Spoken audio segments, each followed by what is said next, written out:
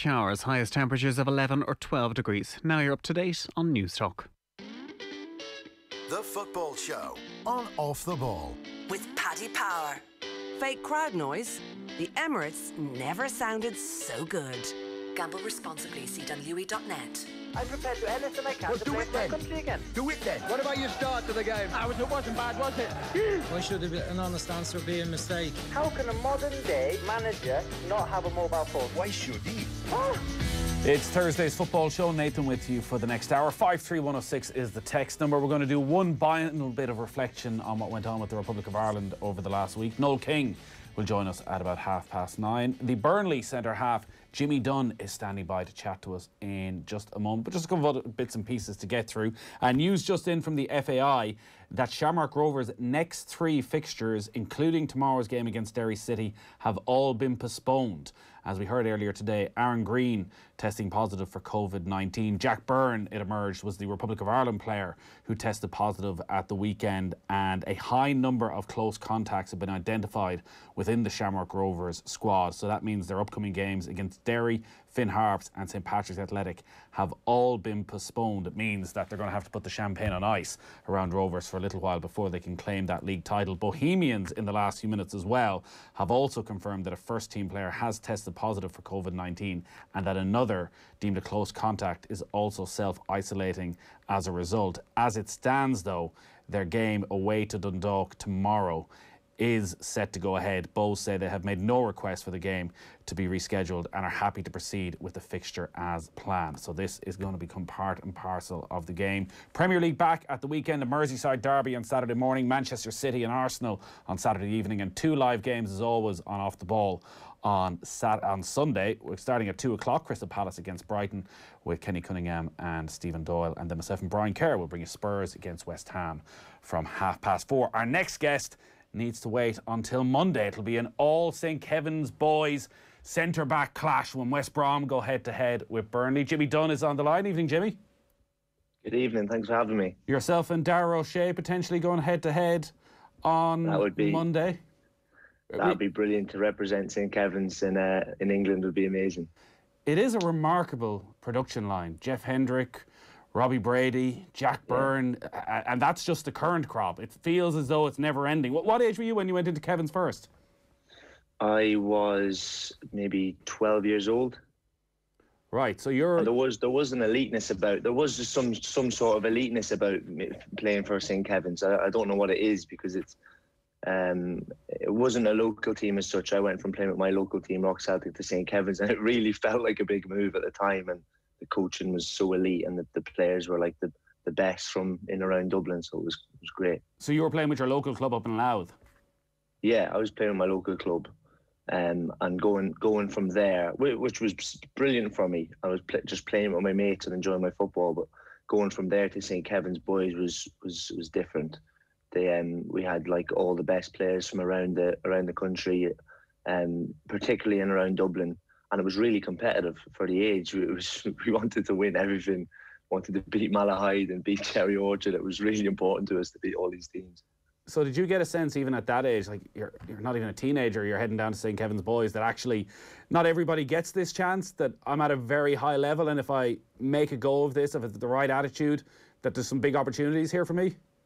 Yeah, at the time, well, that was the opportunity. Like it couldn't get bigger. It couldn't get bigger at that age and playing for Kevin's boys, because there was everything that came with, like, who was going to get picked for the DDSL.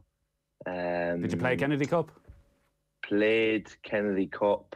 Yeah, and there was also the Cashin Cup. There was a few important cups to win. Then there was just winning the All Ireland with St Kevin's, which was huge.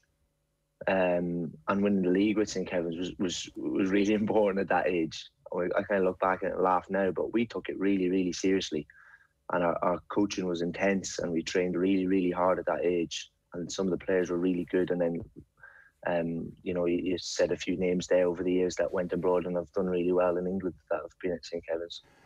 It's interesting you talk about the importance of actually winning something with the club, because a team like St Kevin's now, you look at them as that conveyor belt. If it's all about getting players across to England. I know it's changed now in the link up with the League of Ireland teams, but that it is to get players to play at the highest elite level possible. You almost forget that there's that Dublin rivalry, that all these big clubs, you want to be winning trophies and medals at 14, 15. Like when you're talking to your coaches and people around the club at that stage, and your family are involved, is it focus on this, focus on winning these matches, focus on lifting these trophies? Are you already talking about what the next step is and what you need to do in terms of your development to actually be able to make it somewhere else? Yeah, I never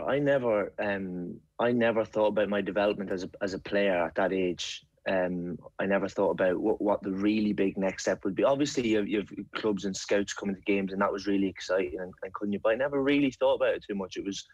It was more important to me to beat Malahide in the cup final, or it was like going crumbling away. It was what a hard game that was. Like all these, you know what I mean? And that was just really important at the time.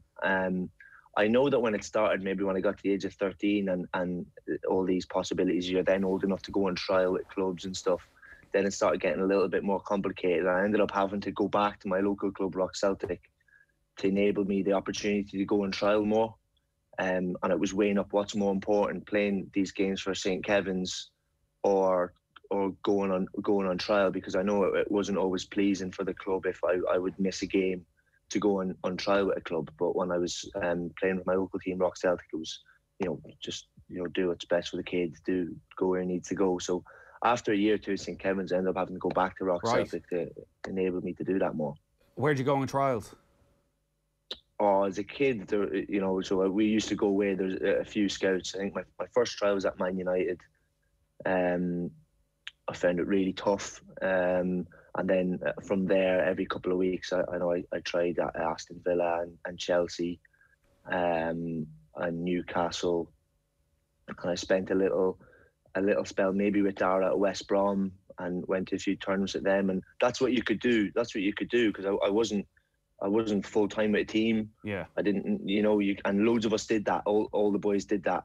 Loads of the lads I was with from Kevin's, you'd go and trial one place one week and somewhere else the next week, and you'd see who liked you and what you liked, and that's kind of what we used to do. And it was more difficult in St. Kevin's boys because they were really competitive, but that's where you would get spotted playing for St. Kevin's in these games. That's where the scouts would go to watch you. So that was massive for me. That's probably where these scouts saw me play at that young age. What was it you found about that first trial at United that was so tough? Yeah, it was a completely different world. Like a young, like a complete cosy from County Louth. What age are you? I'm 20. I'm 22 now. When you went to United, what age were you? Well, I went to my first trial. I was 13. Wow, right. And I was and like. Are you getting on the plane by yourself, or is someone going over with you? I think the first time I went over, I went with the scout Walter Murphy. It was brilliant, and maybe a few other boys. And then it got to the stage where maybe I'd go every school break. Then when I got a bit older, or certainly through most of the summer holidays, and then I got to the stage where I was missing a lot of school, and I was going over on trial maybe every couple of weeks. And it got a bit once I settled in, but at the start it was a complete shock to the system. First thing was playing football at that intensity every day. It was like I played football every day anyway, but to enjoy it. This was like intense training every day, and I was absolutely shattered at that age. And then there was the whole feeling of like, wow, these boys are amazing. Like, back home I thought I was a superstar. Over here it's different. Yeah. There's lads coming on trial from Brazil and Spain, and it's like, this is crazy. Can you remember anyone who was there? Well, my youth team then, I ended up having it really lucky. My youth team turned into a really successful one. The group of lads I was with. So obviously Marcus Rash was doing amazing. Scotty McTominay's doing amazing. You had a few other boys as well who have, like Tim Fosu-Mensah is playing at Man United, Axel Tuanzebe's playing at Man United, Dean Henderson's obviously pushing now for that first spot as well. So I had a really tough group, a really competitive group, and at the time I felt real frustrating how the lads everyone's really, really good, like this is tough. But looking back at it now, it was obviously brilliant for me because I was mixing with some really, really good players and learning so much. So it was brilliant. What was Rashford like as a 15, 16-year-old, both in terms of ability, but as a personality? Because we've seen what he's done off the pitch over the last 6 months, and he's an MBE now. Like, he's such a leader in terms of world football, for what footballers can be away from the game itself. Yeah. What are your memories of him when he was a kid? Yes, what he's done now is amazing. Obviously, you could never predict that he'd go and do such heroic things off the pitch as he is. But one thing I always knew about him was he would always take responsibility. So I can see that I can understand how he feels the need, that he's seen something that needs fixed, and he's taken it upon himself to go and fix it. Because he did that on the pitch. You know, we were maybe 13, 14 years old. If we were losing, Marcus could win the game by himself. And he would take that pressure amongst himself. As a lad, just the nicest, kind of sweetest kid ever. Never really got carried away, but at the same time knew how good he was. Full of confidence, but the nicest kid ever. But yeah, I mean, he should be incredibly proud of what he's gone and done, both on and off the pitch now. But I'm lucky enough to be surrounded by some of these guys, and obviously it's brushed off on me, hopefully in some way or another. When his chance came up as a 17-year-old, he obviously took it with both hands straight away and made this brilliant burst into life at Old Trafford with goals in the Europa League and followed it up in the league. In terms of his talent at that young age, like, did he have it all at a very young age? Like, was it all there? Was it just a matter of him seeing it through to the first team? I thought so, yeah. I thought he was incredibly talented. Like, his skills and his technique is something that I don't think I've ever seen, like amazing. But at the same time, there's loads of youngsters like that who are incredibly talented at that age. And it either goes to your head or you're getting fed the wrong ideas, or there's a million reasons why you can't go and push on and keep doing it. Marcus never kind of fell off the horse. He kept going. As good as he was, he worked incredibly hard. Knew what he needed to improve on, but kept getting better at what he was good at. Always scored goals, and when he got his opportunity for the first team, he scored 2 in his debut, and then he just kicked on, kept pushing, and I had that relentlessness. He never really took his foot off the gas, and you know, that's so important. Yeah. How long were you in the academy then at United for? So I spent 4 years as a Man United player. And went straight to Burnley from there. At what stage do you decide you need to leave? Like, at what stage? Because I'm sure during those 4 years you're dreaming of what happens to Marcus Rashford, which is you make the instant impact. You've made your way to the Premier League now, but I suppose when you're 14, 15, you're thinking, I can get right in there. Maybe I'll get a chance. Maybe I'll get an injury. At what stage does something happen where you think, you know what, actually, as difficult as the decision to make, Manchester United maybe isn't the best place for my development? Yeah, well, look, at that age, there was no place I wanted to be other than there. Like, that was the top for me, and I was chuffed. Like, I didn't really ever want to go anywhere else. Like, I had a roller coaster like of emotions as a young kid there. Like, I spent maybe like 13 months out with hip operations and like struggled to find my feet again, and then I grew like huge amounts in no time, and like I was all over the place, and then I had to try and I spent a lot of the time as 17, 18-year-olds trying to get games for the under 16s because I just needed to find my feet again. And then I thought I got back on the horse, and I was playing games for the 18s. It was going really well, and by the end of my scholarship, I had a year left at Man United, and I had a conversation with Nicky Butt, and he said, you know, you can stay and you can try and fight and maybe turn things around in the last year of your deal, but we highly recommend that you go. This opportunity at Burnley has come for you, and it's hard for lads to get released and find clubs again that quickly, and we highly recommend that you go and you take this opportunity at Burnley. And at the time, it broke my heart. I was like, I want to be a Man United player. Like, this is like where I want to be. I want to stay and fight for my last year. But having conversations with the people that were closest to me, my agents are brilliant for me at the time. We all came to agreement that this was best. This was best for me, and that my development would be better elsewhere, and especially at Burnley, with maybe the type of player I could have become and what they were going to coach me and turn me into. I didn't see it at the time, but now I'm just so grateful that I was able to walk into a club like that who are developing me the way they are now.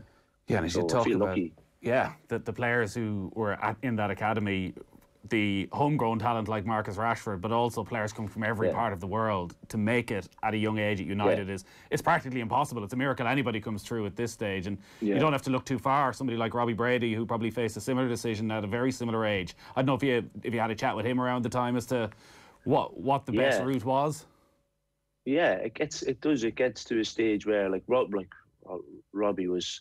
I remember Robbie at that age, like when he was 18, 19, he was, oh my God, he was incredible. And I definitely would have thought, you know, if I was giving advice to Rob back then, I said, Rob, stick around, you'll get more of a chance. You're like incredible or whatever. But he obviously, similar, thought that, no, my development might be better elsewhere and I might be able to push on and go further and get past some of these players that I'm competing with now if I go somewhere else and maybe take a step back in order to take 2 steps forward. So that's what he did. That's what loads of lads have had to do.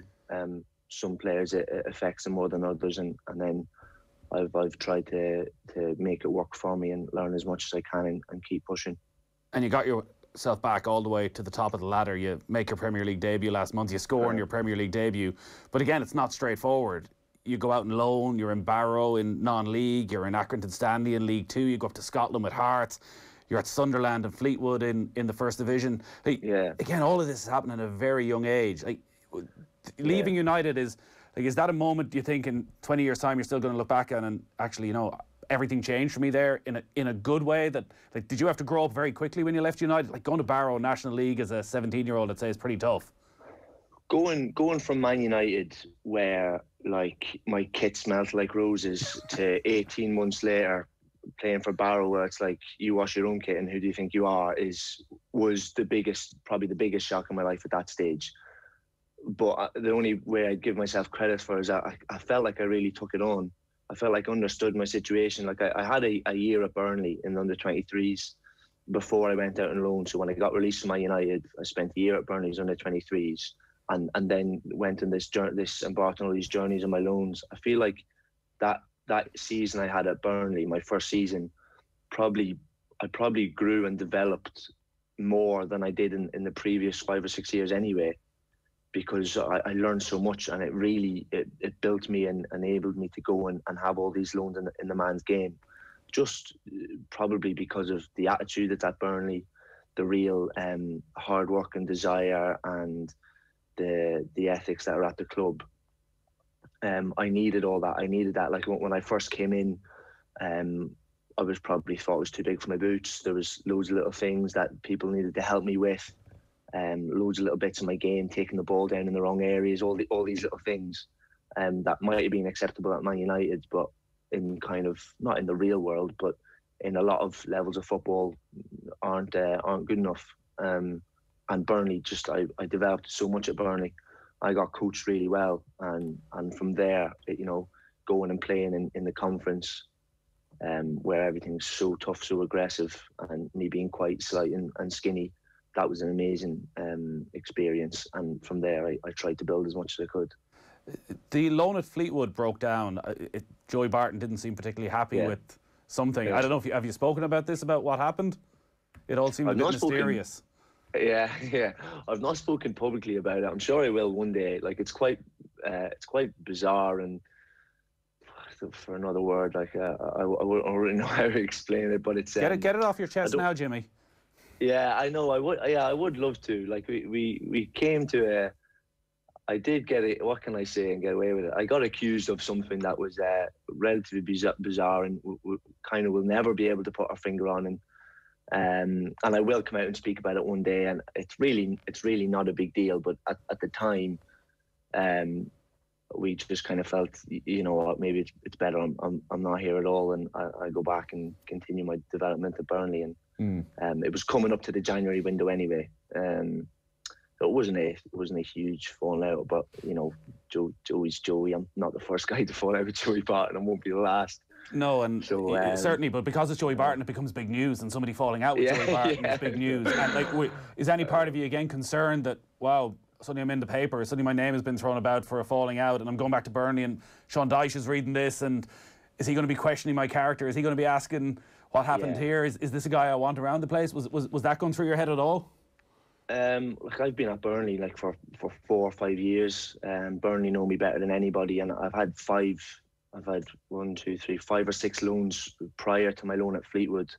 And I know one thing: if you speak to any of my previous managers, that if they question anything about me, it won't be my character or my work ethic. You know, and Burnley know that. Burnley are aware of that, and Burnley are the exact same. The reward I've been given by the gaffer now is through my hard work, and so one thing I know that they've never questioned is my intentions and my attitude. So thankful for that. So you know, that like I say, I won't be the last one to fall out with Joey, and I'd be more concerned if it was a falling out with another manager who wouldn't usually fall out with people. But I mean, this is just a game. I had to be mature enough to get on with it and take it on the chin and just concentrate on my footy again.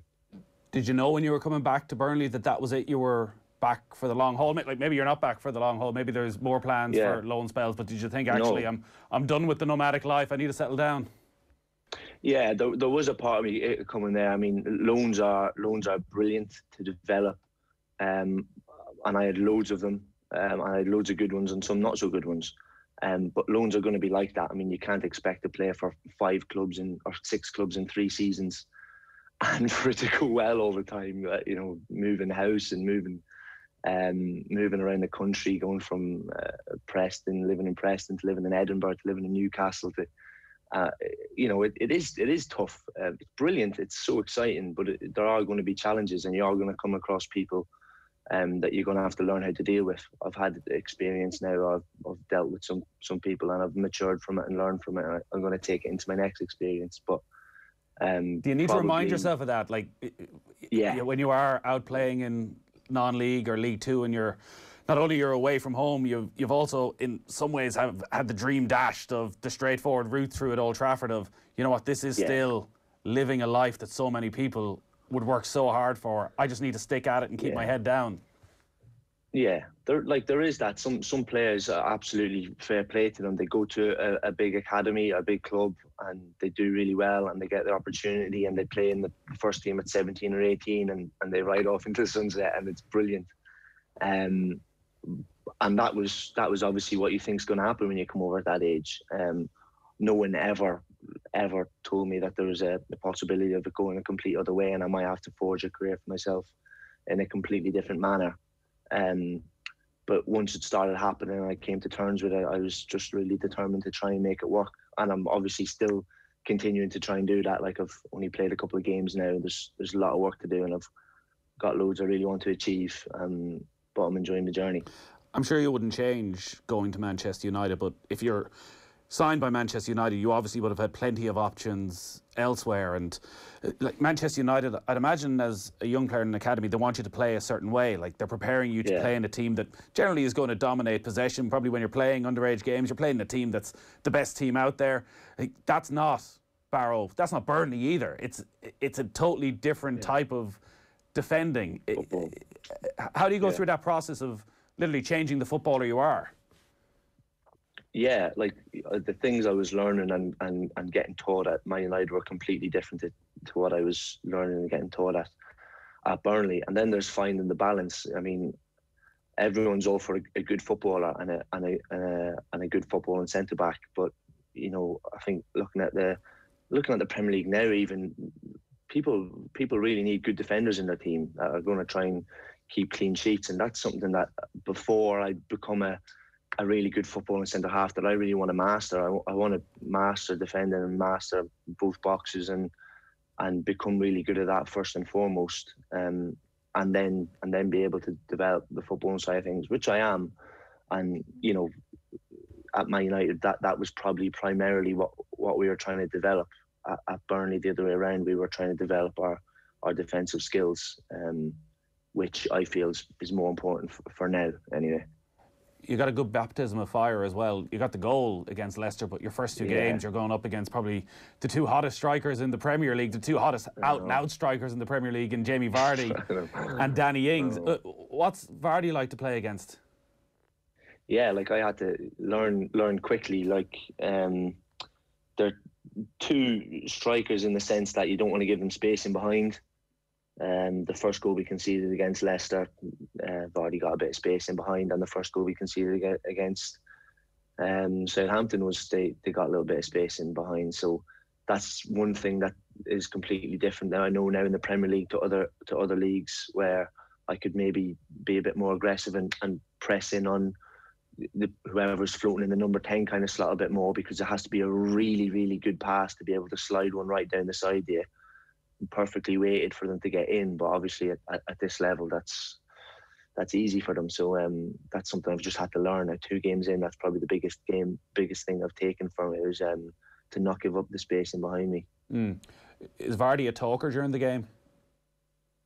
I think he just is playing football on the park with his mates. Right.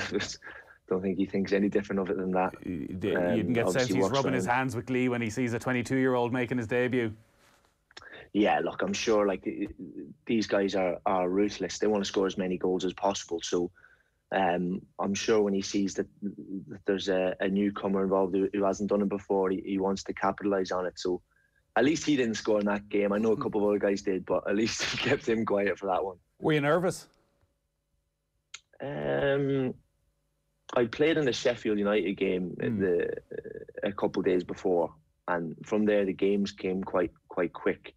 There was 2 games a week, Sheffield United, Leicester, Millwall and Southampton, and it was like that 2 weeks, just I can't believe how fast it went. I don't really think I was that nervous. Maybe before the Sheffield United game, because that was my debut. I just wanted to go out super aggressive and do what I do. But after that, I felt like I probably wasn't thinking at all. I just went in and tried to enjoy the games, do the best I can for the team. I was delighted to see you get that game against Leicester, because I was watching at the end of last season, game after game. You're on the bench, and Sean Dyche, as we know, is not a man for sentiment. And I was looking at that last game of the season, thinking, I think he'd been on the bench 9 games straight. There's nothing to play for. So he's definitely going to throw him on for 10 minutes. Give the kid a go. Who knows what's going to happen in the rest of his career? Give him that Premier League experience. And no, nothing. Are you in his ear going, come on, boss, please? Or do you just know that Sean Dyche is not the type of character who's for turning, who makes changes for the sake of making changes? Absolutely, I would not be in the office here. No, it's a thing. There's a real compliment in that as well, because I mean the gaffer's not really just going to hand out debuts. So the most positive way I can look at it is to get a debut under the gaffer. I'm really, really proud of, because it must have been earned. Like I said, that game, there's I think Norwich had 9 men and we were 2-0 up and the season had finished and there was nothing to play for. But he obviously didn't feel the need just to hand out a debut. It's not that simple to play at this level. During lockdown and after I came back from Fleetwood, I worked my socks off. I tried to train my hardest and help the team out as much as possible. And then the opportunity arose where Tarky wasn't ready yet and Ben weren't ready yet. And then I got my opportunity, which I'm delighted and really grateful for. You mentioned leaving United being a pretty slight young lad, unsurprisingly. Like Tarkowski and me are 2 players who, look, they're constantly been linked with other clubs because they're really good quality footballing centre-backs. But they're 2 big, tough men as well. Over the lockdown and coming back to Burnley, are you physically, do you feel you're there now, even though you still are, 22 at this stage, to be a Premier League centre-back? Do you feel physically you're ready for that? Yeah, I think physically was a massive thing for me. There was I'm 22 now, but I've probably only just finished growing or finishing growing. There's a lot of changes going on in your body, when you're still growing. And I was always kind of late developing that way. So only now at my age have I kind of started beginning to fill out a little bit. And it's taken a lot of work in the gym to try and coordinate myself and improving my agility to be able to keep up with guys who are probably a lot smaller than me, but rapid and have really quick feet. So it's taken a lot of work. I've done a lot of work at home with Graham Byrne at Sports Ireland. We do a lot of work stuff like that when I go home in the off season, and then work on my upper body as much as I can. But probably only now do I feel really physically ready to compete with some of, I can't imagine what playing against Andy Carroll or someone like that. That must be like I'm gonna Go have up to high really with the smash elbows again. first, I suspect is what you need to be doing. That would be tough. That would be really tough. But yeah, I do feel now that I'm kind of growing into my body and I'm becoming more ready. There's been so many goals at the start of the season, and I do look at it like football. I know there's many different reasons, but attacking play and the speed of the Premier League is just insane right now. Unless you're probably at games all the time, you're not fully appreciating just how technically gifted these attacking players are. That one of the reasons for more goals as well is that I know defenders are improving, but forward play seems to have improved exponentially over the last couple of years. That it's just so quick that it's practically impossible for centre halves some of the time. Oh yeah, like some of the goals in the Leicester game, I genuinely was scratching my head. I didn't actually know really how we could have stopped one or two of them. There's usually always like someone that's put a foot wrong in some places. Like I watched the goal we conceded against Southampton a couple of times, and it's literally, I spoke with Longy straight after the game, and it was literally, if I had taken a step backwards instead of the step forwards, the goal probably wouldn't have happened. Like, and it's that detail that I've had to try and learn, and then again when we get in front of the goal, the quality is so good that they'll punish you. Whereas in League One, a lot of the time you could maybe get away with a couple of things. The keeper would save it, or they'd put the shot wide or whatever. At this level, they don't. They put a top corner like so. You mentioned Kevin Long there. You were playing together an all-Irish centre-half pairing. Like the one thing we know with Sean Dyche is he doesn't make changes, and there was speculation James Tarkowski may leave. He didn't. He's going to be back to full fitness. Ben Mee is back to full fitness. I always go back to a story. Stephen Ward was doing commentary with us one Christmas in 2015. Was at Burnley, thought he might have to go out and loan. Player gets injured. I think he played every game for the next 2.5 years. And then he gets injured and he's out and he doesn't get back in. When you're in with Sean Dyche, like, is there? What are your feelings for the season? Are you happy getting your bits and pieces of game time and being around that Premier League match day experience, or do you feel you need to be out getting games again, maybe at championship level? What's your thoughts for what happened this season? Yeah, look, I've opted to go out and play for the last 2 or 3 seasons, and it's been probably a good decision for me, because you don't want to sit around like I did there in the last season and never play, as good as the experience is. And I do need to play loads of football, but I always kind of say to myself, you're not going to play Premier League if you're not at a Premier League club and you're not in around it. You know, if you're not there, you're definitely not going to get the chance. So I do feel like it comes to a stage where you are going to have to sit tight and really give playing in the Premier League a go. Maybe if it gets to the stage where it's ridiculous and the opportunity isn't coming, and you might feel as though, okay, I might need to go and play somewhere here for a while and get back up and going again. But for now, it's the start of the season. It's a long season. I'm delighted to have been given an opportunity, and I'm just gonna push for more and wait for more, and hopefully get another chance and take it again in the next few months. What was the last week like? Seeing Kevin Long called up, seeing Darrell Shea called into the squad. Were you waiting by the phone? Were you thinking there might be a senior call up, because you've been around the senior squad before? To be honest, I didn't really think about it. Like, I try not to compare myself to others too much. Like, obviously, Longy is a really experienced centre back now. He's been at Burnley for like 10 years, and he's been in loads of Ireland squads. And obviously, like Dara, like I know Dara's absolutely flying, doing absolutely brilliant. I thought he did brilliant in his debut the other night. And to be honest, I'm delighted for these guys. I do know like the international thing does take care of itself. If I keep development at my club, and doing as well as I can here, then hopefully that opportunity will come up, and I'll grab it with both hands. For now, definitely all I need to concentrate on is my club football. Stephen Kenny obviously had huge success in your hometown. Were you around Dundalk during the Kenny era? Do you know him at all?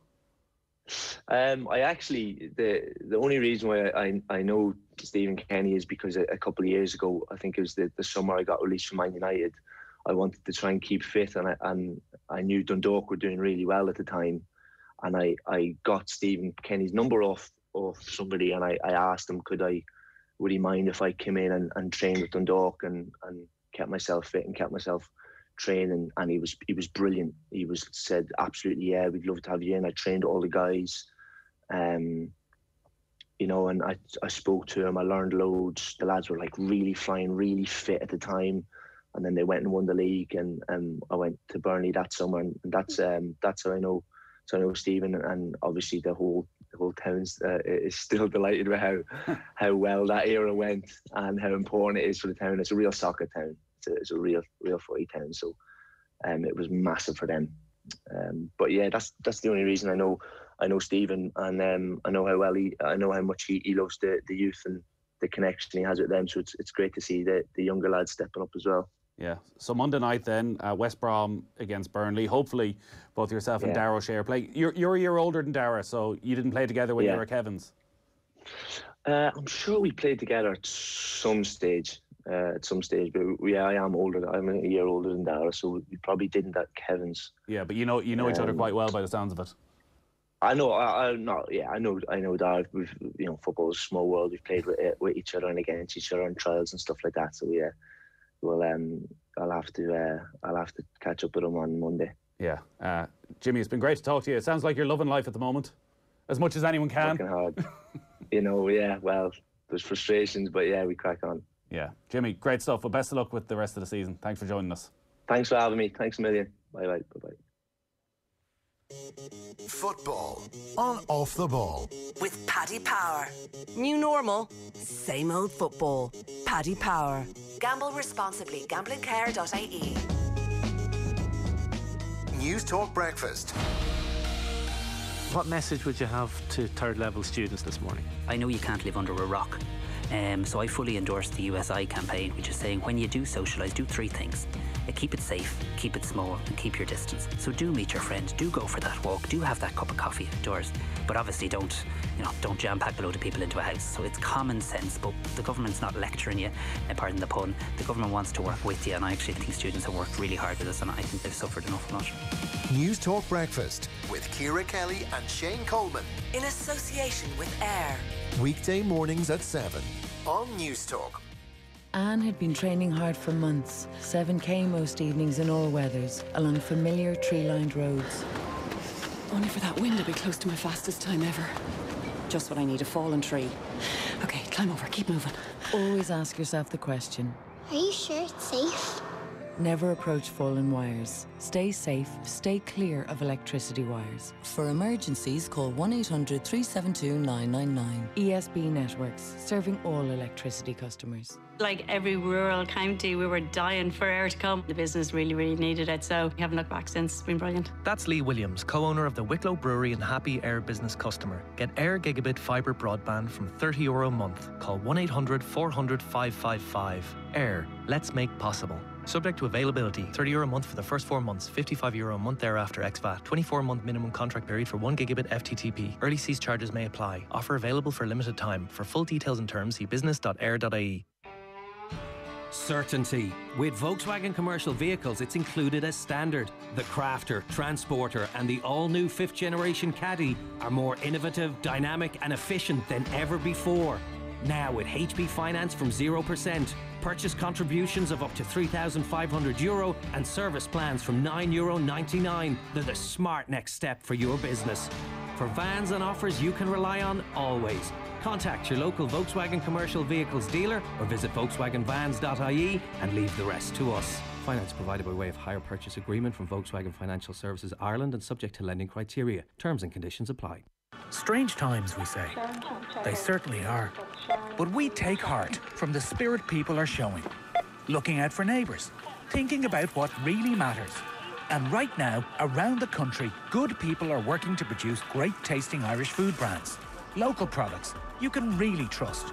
So when you shop, you can support thousands of Irish jobs and businesses by looking for the Love Irish Food heart. So next time you're shopping, have a heart. Love Irish food. Are you looking to get fit and need that extra push? At Harvey Norman, we have a huge range of connected fitness and health products that will help you monitor and reach your fitness goals. Like the brand new Fitbit Sense, the advanced smartwatch that makes you smart about your health. With tools for heart health, stress management, skin temperature trends and so much more. Available now for only €329.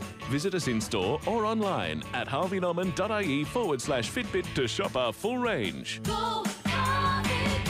This October, watch the big games every weekend with Sky Sports and Sports Extra half price. This week, it's Man City Arsenal live only on Sky Sports. The Apprentice the side have shown real character. Takes on the Master. Pep Guardiola's Manchester City history makers. Get Sky Sports, BT Sport and Premier Sports half price for 6 months. Search Sky Sports Sale. New sports customers only. Standard pricing applies after 6 months or if cancelling one element of the bundle. Minimum term and further terms apply.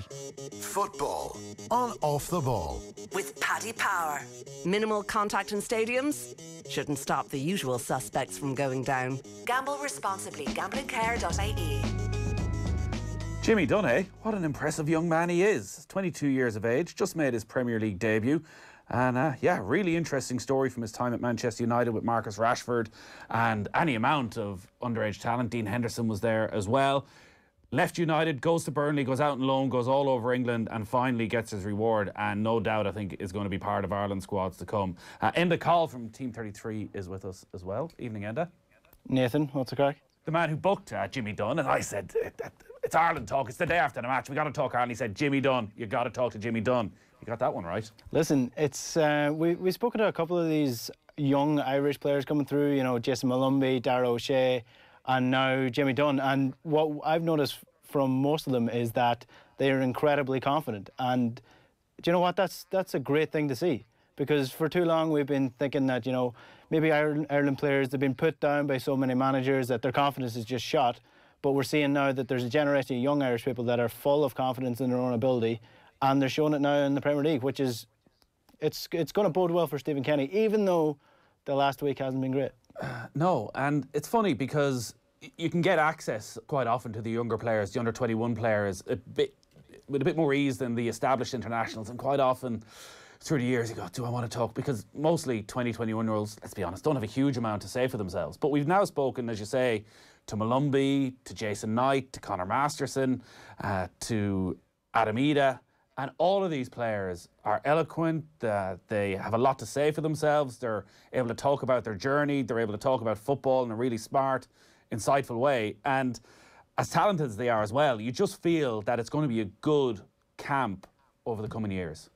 It's going to be brilliant, and I suppose one thing you mentioned there is, do young people often, they don't have a lot to say about themselves, but I suppose the likes of Jimmy Dunne there, it shows that he's currently breaking into the Burnley side, so he might not be as media as media trained as some of the older players. So like if you're talking to a player who's been playing the Premier League for 10, 13 years, they have done every interview, they've done the live chat, they've done they know all the tricks of the trade, and they don't want to give anything away. So they often give out really boring interviews. So when you sit down and chat to someone like Jimmy Dunne, who's so open with his journey and talking about his journey through the lower leagues and then right up to Mark and Jamie Vardy, that's what people want to hear ultimately, and ultimately it makes them more open to the public as well, makes them more relatable.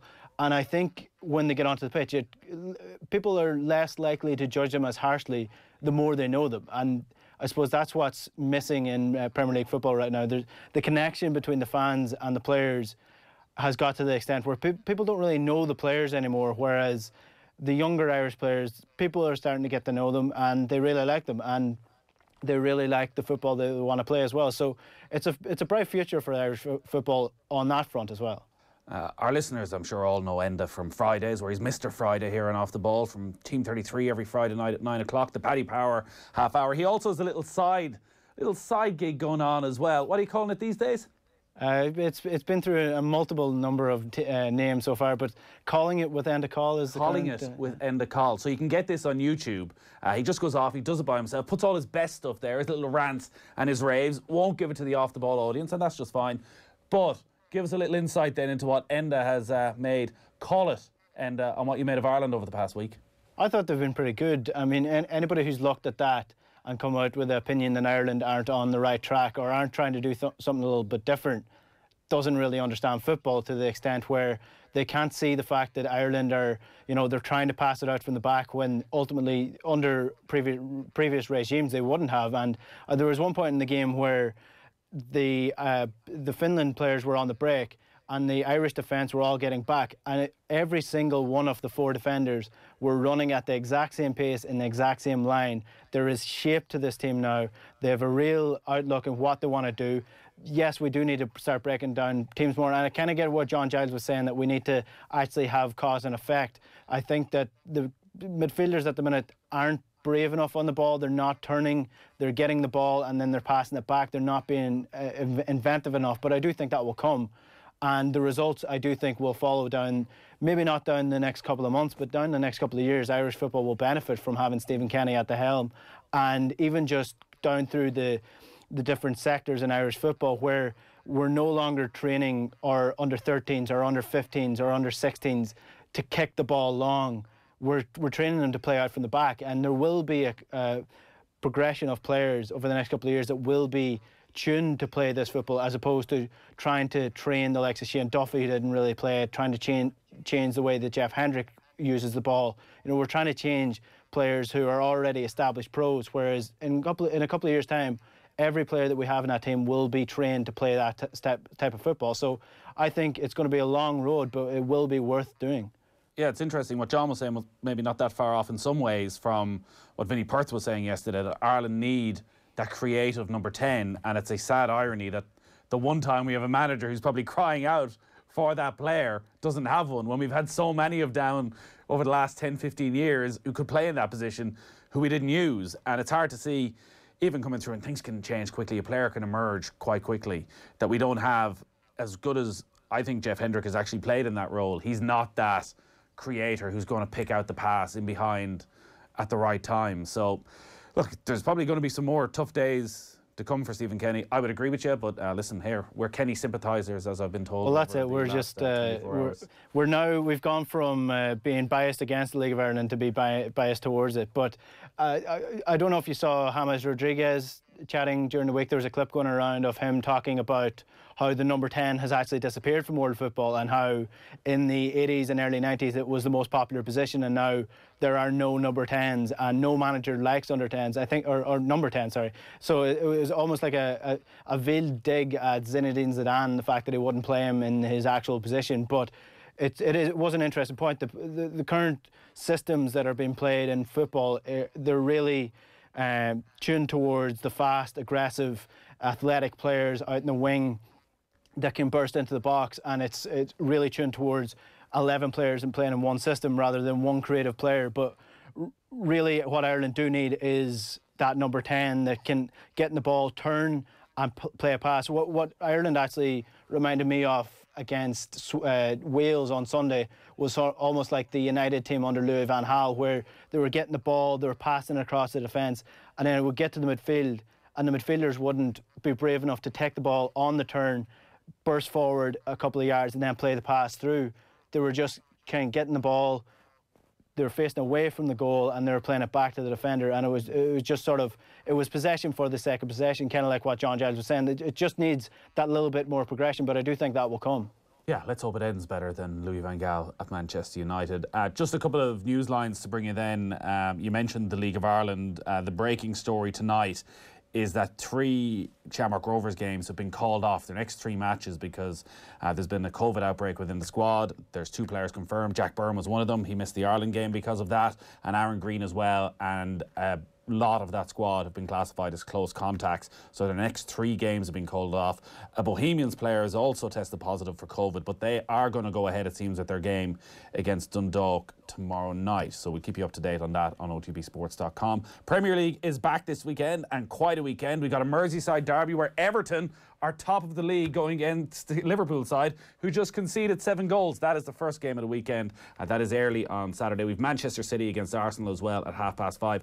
All of that, as always, on football on a Saturday afternoon here on Off the Ball. And then our 2 live commentaries on Sunday: Crystal Palace against Brighton from 2 o'clock, and then Spurs against West Ham from 4:30. And quickly, what you got in Team 33 tomorrow?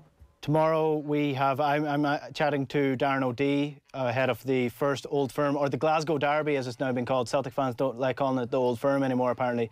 So I'm chatting to Darren O'Dea about what it's like to actually play in one of those games. And Kieran Bradley will be speaking to the lads from the Socially Distanced Sports Bar, a podcast that kind of sprang up in the middle of this. So that's all coming up at 9 o'clock tomorrow night. Calling it once again. Good Calling man. it within the call. Smash that subscribe button, Nathan. That's what I'm calling to all the off the ball. Smash the subscribe button. Ads. Get rid of them.